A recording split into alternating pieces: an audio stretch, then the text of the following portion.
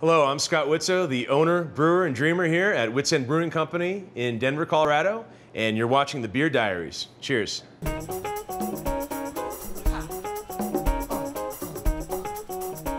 Here we go.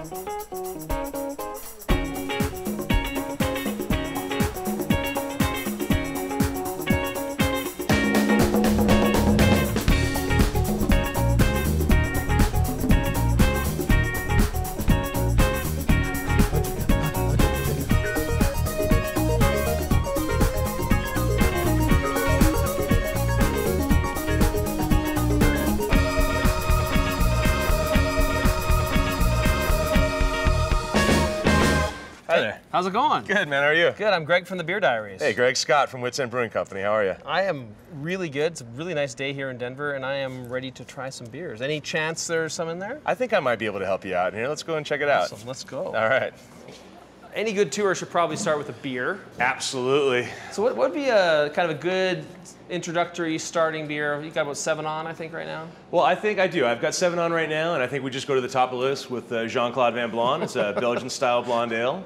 I think that's the best way for us to start Irish. Let me get a couple beers poured, and I'll show you around. That would be sweet. What's the most you ever have on? On average, I usually have about 7 beers on. Okay. I have had as many as 8 beers on before. Thus the reason for my homebrew kegerator and my jockey box that you normally see at festivals. But around here, any way I can get some beer poured, I'll utilize whatever equipment I can. So I'm guessing Jean-Claude is a blonde, Belgian blonde, you said? Like it is a Belgian pale? Belgian blonde ale. It's based on that style.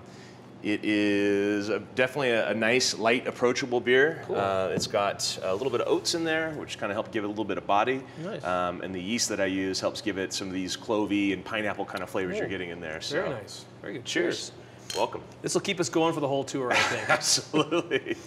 So obviously this is a tap room. You open 4 or 5 days a week? I'm open 4 days a week right now. So yeah, we'll have guests come in here and hang out and have a few pints, try some samples, have a tour, that kind of thing. And so where would you go from here? We should So continue on. let me show you on. So we got obviously the tap room up here. Yeah. That's where all the action is. So head towards the brew house. Absolutely, that's where all the magic happens. Nice. Be happy to show you how I create all these beers here. Just back through the employees only door. Right through it used to be employee only. Yeah, I was gonna now, say, like actually. it looks like the S is extra since It's you have an just employee. added recently. Yeah. So to the brew house. To the brew house. Everything in here is made on this system here. This is what you would call a 1-barrel system. Yeah. 31 gallons of beer at a time. Everything is very, very manual, as you can see. There's no controls. Is it? Did you buy it as all one unit, or you kind of like bought pieces, or how did you put it all I together? kind of pieced it together. Some of the components I had made in town here, the frame, but otherwise just kind of pieced the components together to create a 1-barrel system.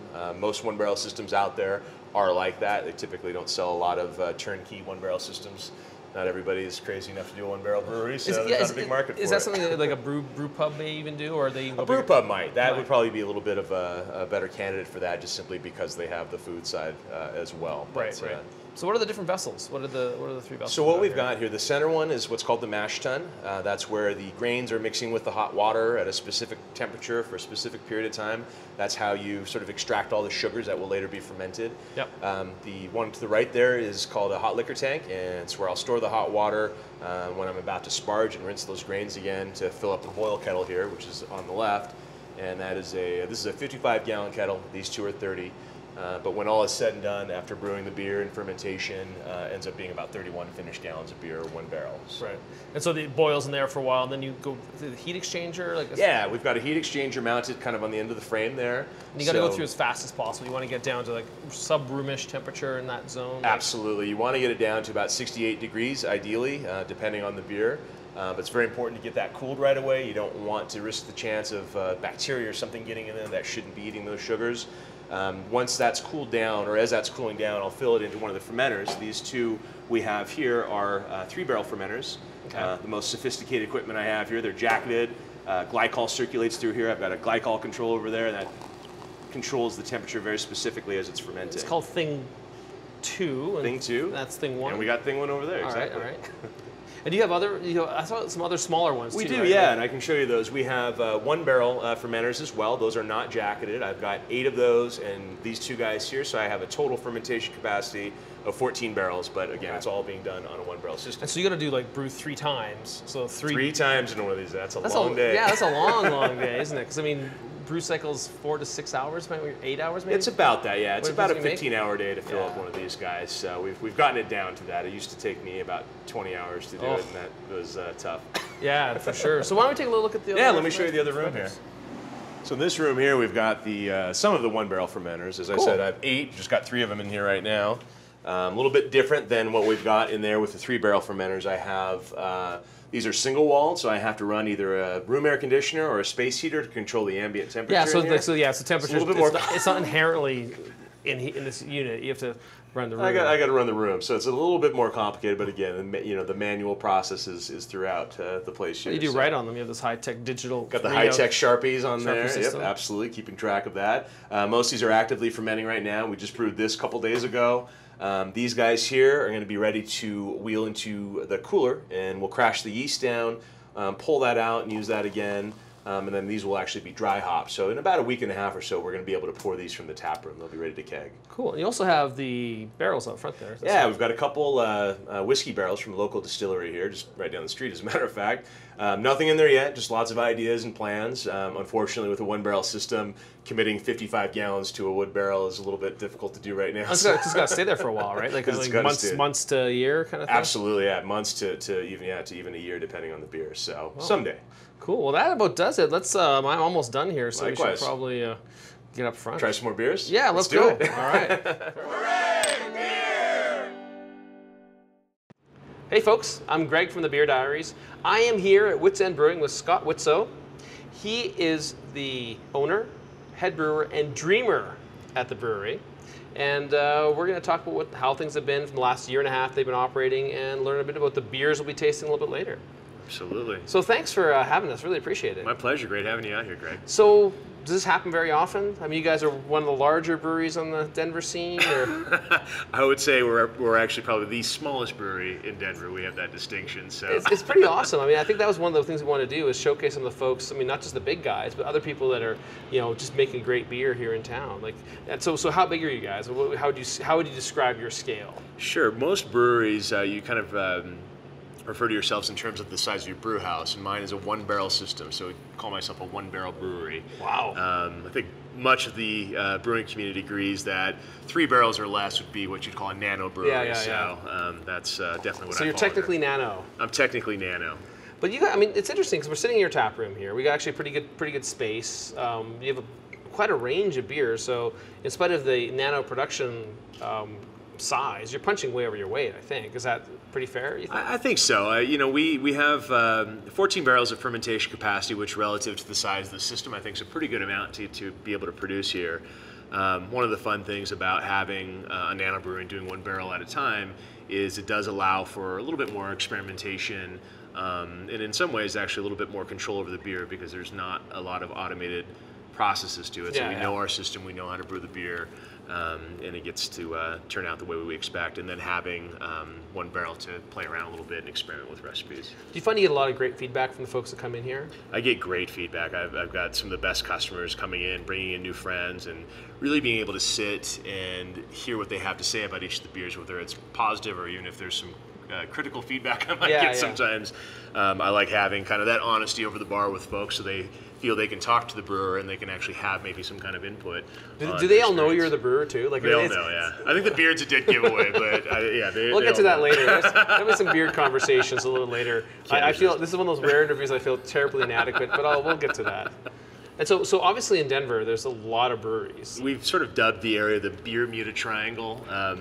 We've got... you got to patent that. Get a website going. We find folks will come in on the weekend either on bike tours and trying to hit a few of the places, or tour groups will come in. It just provides kind of the opportunity for folks to have a really good sampling of a lot of different breweries doing very different things from each other, all within a pretty close proximity. So it's a great place to be. So. How do you imagine it's going to unfold? I mean, it's interesting, the Colorado and Denver scene, I mean, also the other cities, like Boulder and Fort Collins, Longmont.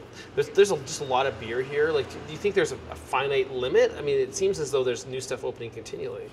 Todd Tebow, one of the marketing Oh, yeah, director yeah, over yeah, at Breckenridge, if you've met him. Oh, Mr. Tebow. I think he said once that, you know, how many rock bands can there be? You know, like what's the limit on that? Yeah, That's kind of yeah, what brewing yeah. is right now. Well, and I think actually, really interesting fact on that. Like, I think this is accurate. I read on a website. It's totally accurate. The amount of beer bought in the U.S. in a year is $96 billion. Oh my God! So the pie is pretty damn big. It is. Like, so that's actually one of the interesting things. Obviously, is that, you know, craft beer is still a sub 10%. I mean, yeah, absolutely. Six and a half, 6.5, maybe. yeah. You know, across the whole U.S. There's a lot of room. So Wits End and Wit. Has there ever been any issues around the naming and sort of the collisions with any other breweries or anything like that? You know, I had there was a instance. It seems it was 6 to 8 months ago.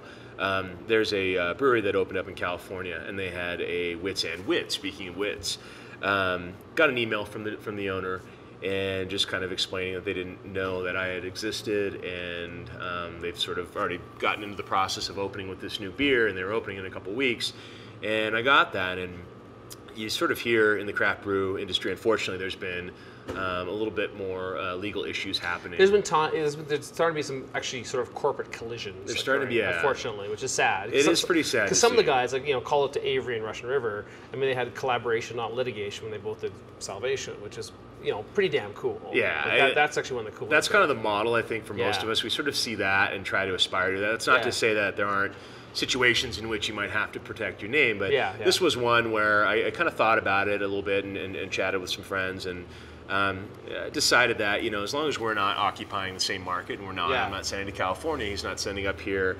I told him to go ahead and move forward with it. I don't have an issue, and if we were to be in the same market, that might be a little bit of a different conversation, but having opened this place, I know what it takes to kind of go through everything to open up your brewery and all the details, and when a curveball gets thrown your way, it's the last thing you want to deal with. Especially at the very end. Especially right? at the very Yeah. end. So I was sensitive to that, and in the spirit of that collaboration, That's that awesome, litigation, I said move forward. And I hope he sends you a whole bunch of beer. Like, I know, right? Said, I'm going to be looking for him at GABF this year. Yeah, be like, all right, well, what's going to have to happen is Yeah, every exactly. month. Speaking of GABF, Yes. Your first one was last year. First was last year. So yeah. what was that like? As you know, you've been. I think have you been before? You've been a number of times, perhaps have. as a fan. Like Yeah. how many times have you been there? I would say I've probably been to it about 10 times. 10 I've gone just about every times? year since I've lived Wow. here. It was that was one of my most amazing Colorado beer experiences, going into the GABF for the first time. It was just unbelievable. Really, just to be there with all these other amazing breweries that have been around for years and people I admire very much, and some of the beers they're making, and to kind of sit there and be on that side of the table was just quite an experience for me. So it was great. It was wonderful. So one of the other things about GABF is, I mean, leading up to it, the Craft Brewers Association had a contest, didn't they? They did, yeah. What was the contest? It was for the best beard of craft beer. I seem to have noticed there's some beards involved in craft brewing. Is that something you've noticed as well? I tend to see a few beards every now and again. How'd you do in the contest? I'm happy to say I finished second in the competition. Probably out of 10,000 people, arguably. I don't know if it was quite that many, but probably in that zone, right? So it's gonna be this next GABF. That was, hey, you're the guy exactly, with the beard. Exactly. I mean, maybe. Well, I got to say though, the guy that won was from Stone Brewing, and they make some pretty awesome beers too. So. Hard to beat those dudes. So, what's your philosophy of food and beer pairings? I mean, beer, people don't realize, pairs frankly better than wine, than with foods. I mean, try asparagus and wine. Just try it. Great point. So beer and food. What's your philosophy? I believe it should create something new. It shouldn't just be complementary. Together, it should create kind of a new flavor. That's sort of what I try to accomplish whenever I have the opportunity to do food and beer pairings. Sort of surprise the person. I mean, surprise the person. Like I think that's actually one of the interesting things about craft beer too right now is that people like when a person tries this setup of beers, their mind will be blown because like none of them, not a single one of these is the beers they've grown up with or are familiar with. Like if you haven't had craft beer before, like these are all completely different, completely a little foreign. all over the place. Yeah. Well, yeah, no, in a positive way because they'll find fruit, they'll find Sure. like roasted elements, they'll find herbal elements. They're gonna find stuff in here that they've never had before. And so with food. Oh yeah, there was a lady that's writing a book on Denver restaurants and breweries, and I was lucky enough to be paired up with Euclid Hall downtown, great place down there. And the chef came in here and we sort of tried the beers. We kind of talked through it a little cool. bit, and we ended up pairing the porter I have here, the rye porter, with an oyster in the half shell. Yeah. And we went through the aromatics and all the things. I got to visit him at the restaurant. We tried, I don't know, like 24 oysters. It was a wonderful afternoon. So different types of oysters? Different types of oysters and different types of aromatics and flavors and different things we would put in there to find that combination. And it was one of those things where the final combination that we had, it was absolutely something completely unique and new together when you drank the two together, or you drank and ate the food at the same time. So. Awesome. And you have some formal training in this, I'll say. It's on the BJCP kind of. You have the wreath and they give you some sort of like lapel sort of that you can wear. Something Is that like how it goes? that, yeah. So what's your BJCP experience? In doing the formal BJCP training, it allowed me to kind of explore specific style guidelines and what it takes to create a very specific style. Whereas home brewing, I would kind of tweak things and kind of not follow a specific style, just kind of make what I wanted to. And by learning how to make the style accurately, that sort of gave me the tools to tweak those variables that I wanted. If I wanted an IPA that had a little bit more of a fruity quality to it, then I would kind of tweak the yeast and that sort of thing. And that really helped me a lot as a brewer to think more critically about taste as well as the construction of beers, and I think that definitely feeds into kind of the pairing thing as well. If you knows the different flavors and components and compare that with food. I like cooking too, so. So it all kind of fits together. It all kind of comes together. So are you the company sensory panel then? Is that fair? you and Pat are the sensory panel? Pat and I are, yeah, that's exactly right. Actually, exactly I imagine, right. the customers probably have some perspectives to share. They too. do. I mean, it's great hearing their feedback, particularly if they're picking up on things that I wanted to be in the beer. Is it really rewarding when someone goes, "Oh yeah, I get a bit of spice and a bit of herbal"? Like, is that kind of like it is? Like you're like, yes. It's amazing. I mean, I didn't come or approach brewing from an extremely technical background. I would say kind of more artistic and maybe even more like cooking. Like, not that I'm a chef, but sort of more that perspective, kind of feeling your way through stuff.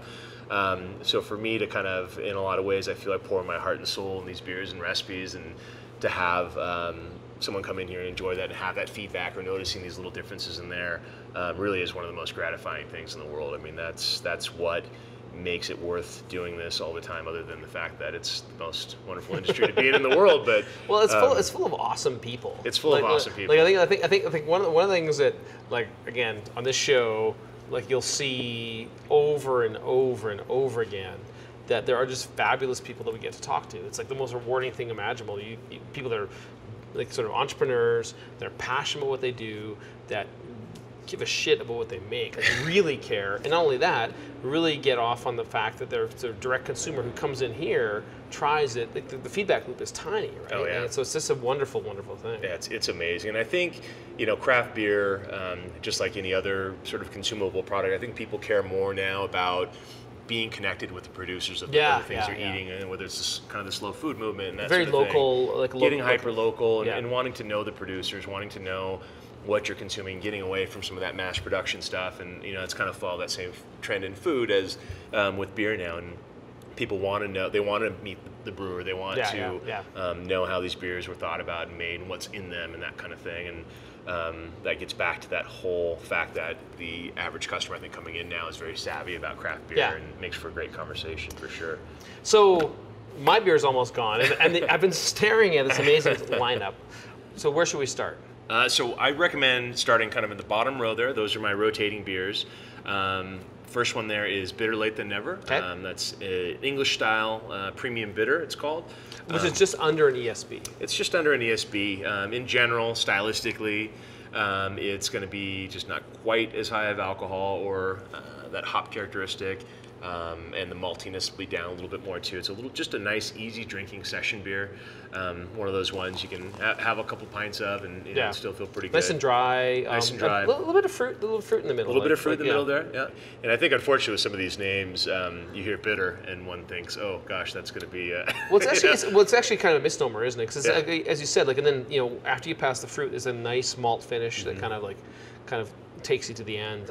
And this was actually a charitable beer, like a beer that you made to sort of help support a local charity, I think. For my daughter's elementary school, they do a fundraiser auction every year, and last year's winner, I donated a brewer for a day. Which is pretty damn cool. Like, let me tell you, most guys will be like, holy crap, I can make beer? The gentleman that won was a home brewer in the 90s, and he had a batch of beer that he was never able to finish because his first kid came a little bit early, and kind of changed his life a bit and was never able to get back into it again. So we sort of used that as the inspiration for both the name, of course, and taking that and kind of reformulating a new recipe, kind of based on an English premium bitter is sort of what his recipe, his notes looked like to me. So we got together, we brewed the beer and had a great time and launched it just last week, and 20% of the sales of the beer is going back to my daughter's That's awesome. school. So. That's really nice to do. Yeah, that was a fun beer to make. So after the bitter, we go to Mick Jaggery. So Mick Jaggery, I based that beer sort of on an English style ESB. A little bit of a twist to that is part of the namesake is Jaggery sugar.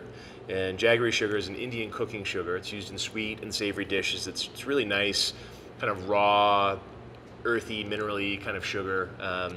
It's got a different nose on it too. Like it's got like a little bit of fruit in the nose. I think that wasn't there before. And again, you compare these two, like the Mick Jaggery darker. A little bit darker. Not a lot. Not a lot. A little bit darker. It's got a little bit more of that malt characteristic to it. A little bit more on the IBUs. The Jaggery pairs really nicely. The sweetness of that pairs really nicely with the malts. And kind of that minerally sort of note pairs nice with the East Kent Goldings hops that I use in that. Yeah, no. I mean, the malt and the fruit kind of like a bit of raisin and bounce around the back. Like, wow. Yeah, that was one where I had a gentleman in here of Indian descent, and we were talking about sugars and so forth, and he mentioned Jaggery. As soon as he said Jaggery, I just told him, I'm going to make a beer called Mick Jaggery someday. I have no idea what that beer is going to be, but that's a great name. Here it comes. So a few months later, I made that beer. So that actually has been a very popular one, too. I've made that a few times now. So that's going to be kind of one of those regular rotating beers. Yeah, no, it's really, I mean, it's got like a little more, like I said, fruit and tartness, but not, I mean, it's still malty finish. Like it's a nice, like this is one of those beers that you kind of, just when you think you have it, it's kind of whoop, like the flavor switches profile. gears a little bit. Yeah, a bit, the herbal kind of earthiness on the nose, but man, it finishes just really nice. Thank you very much. So next, what should I go with? So next we'll go with the Wilford, and we're kind of getting into the hoppy world now. Wilford is what I call a Belgian oatmeal IPA. God, I love lovely, pungent, kind of. I've been hearing the word dank a lot. Dank in Colorado. Like I haven't heard that before, but yeah, it's got lovely dank. Should I be saying dank? You can say dank, sure, absolutely. Is that appropriate? That's appropriate. There's a few warehouses around here growing a few things that someone might call it dank too. So. Oh, I didn't realize that. But no, it's really, yeah, no, just very fragrant on this. Yeah, one. This beer, this is the newest of the core beers for me. I've been making for almost a year now, but this probably embodies kind of my brewing philosophy in terms of just kind of drawing on different traditions and styles and kind of coming up with something unique and new. And you have about 10% flaked oats in the malt bill, which would typically be for like an oatmeal stout. It's got really nice, it's got some fruit and then some bitterness and then a smooth finish. Thank you, yeah. I use the Belgian yeast in there. That's giving it a lot of that fruitiness and spiciness. Wow. I use both late hop additions or Cascade and Tatnong, so you get into that kind of spicy, citrusy interplay. I dry hop on Cascade and Tatnong as well. This is a Belgian IPA. This is what Belgian oatmeal IPA. The oatmeal. I don't think where's that fit from That's the not an guys? official category. It would have to be like a a Belgian IPA with oats added. I think would be how you'd have to communicate that. So the kitchen sink. So last one here, we're kind of getting out of the hoppy world, kind of playing off that roast a little bit and getting into sort of a different category. Why is it called kitchen sink? Well, there's 13 different malts in the beer. Only? Only. I imagine when you're making the order, like, all right, I want 13 malts. Like seriously? Like it's a bit of a pain when we pull the grains for that beer. It gets a little confusing, but.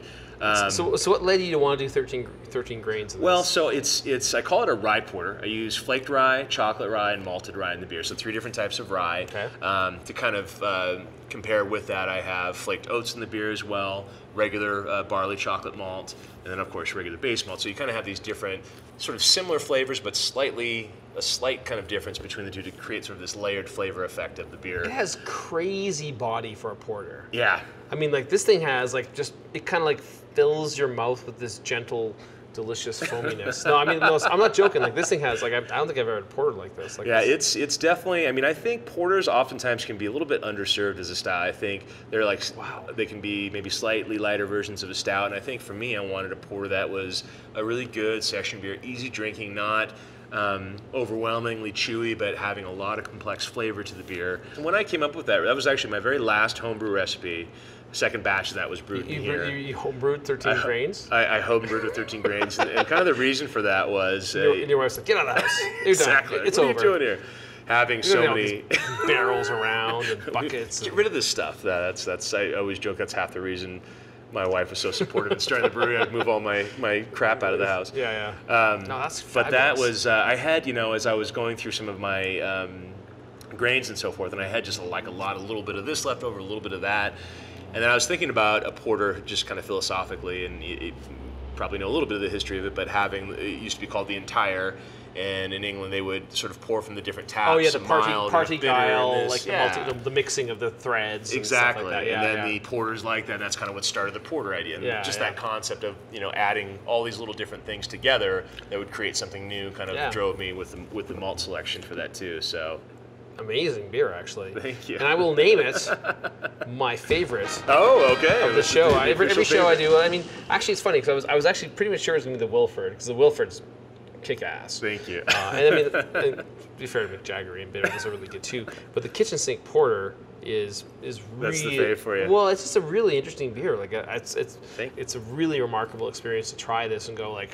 You could spend about a week writing your notes down on this beer. You'd be like, another sip, another sip. Yeah, that's a hard one to enter into competitions. It just doesn't really fall into. Well, yeah, that's actually one of the funny, interesting challenges is that these are all so creative. I think the porter, out of all my beers, I think that's probably the best food pairing beer because of those different elements and flavor. You could probably almost so you did the oysters with this. I did. Yeah, it was oysters with shaved fennel, chive, and sweet orange, and a little bit of lemon.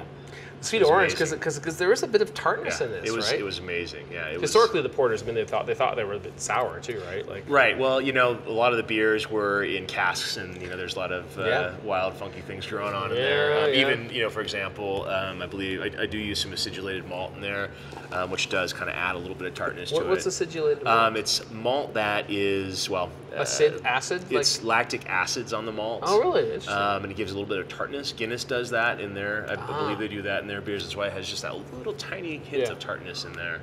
It's in there too. It's really fabulous. And that's kind of what I wanted to come across in that beer as well. I gotta say, this has been amazing. Thank you very much. We are in a nano brewery that makes a ton of beers that are all delicious. This is some really great beer that, like I said, at least 2 of these I've never had anything like it. This one is this one's going to disappear off camera, but and that one probably will too. But this is some really great beers. I appreciate that. I want to thank you sincerely for being here to let us on the show. Pleasure's mine. Thank you. Yeah. So we tend to say. Cheers. Cheers. Slancha. Skol. Skol. Prost. Na zdrowie. No rok. Wait. No rok. I've never heard no rok. What is no rok? That is, oh gosh, why am I forgetting that now? Oh, he's on the spot. That is Romanian. My brother-in-law is Romanian, so yeah. That's awesome because I've got a whole bunch of this. That's the first no rok I've ever had. Nice. So no rok. So no rok.